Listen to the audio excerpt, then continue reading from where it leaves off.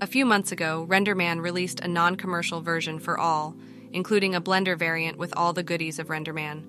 But the anticipation for RenderMan 25 was high, and the wait is finally over.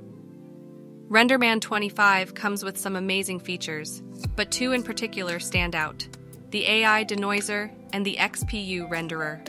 The AI Denoiser is considered to be state-of-the-art and has been used over several movies at ILM, Walt Disney, and Pixar Animation. Developed by the folks at Disney Research, this production-ready denoiser uses machine learning to drastically reduce render times. The XPU Renderer is a hybrid form of rendering that uses both GPU and CPU to produce faster and cleaner renders. This feature was initially known to only deliver a full feature set of loop development and shader creation tools. But with this release, more features have been added, like AOV and LPES for compositing, and volume rendering, which allows for smoke, fire, cloud, and explosions to be rendered easily.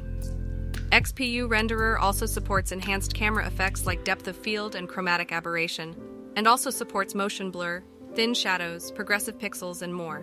And the best part, XPU Renderer support is now available for non-commercial users.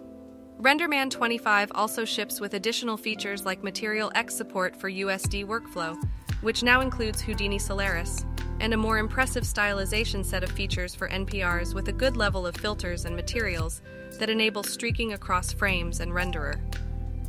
Overall, RenderMan 25 is a must-have for any serious Blender artist, and the non-commercial version allows everyone to experience its power for themselves. So go ahead and download it today.